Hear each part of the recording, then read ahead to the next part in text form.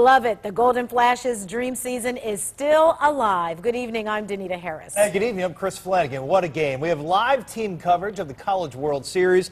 Andy has the highlights, but we want to get straight to Mike Cairns. We're the only local TV station with a crew out in Omaha.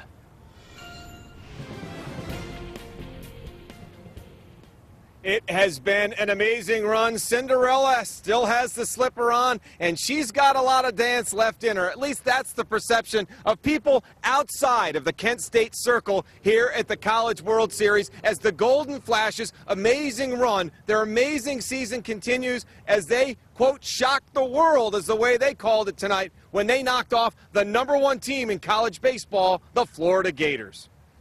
If you would have told us at the beginning of the season if we were going to play Florida in an elimination game in Omaha at TD Ameritrade, we probably would have laughed at you. But we're proud to be where we are, and we're just having fun and playing baseball. You know, I hope there's more in store. I mean, obviously, this kind of just shocked the world, I guess you could say. So, like I said earlier, we're just trying to ride it out, see what we can do. We were just ultimately trying to go out there, kind of had a sour taste from Arkansas. People probably thought, oh, this team's Cinderella. They got lucky to get here, don't deserve to be here. But we just want to go out there and prove to everyone that we do deserve to be here.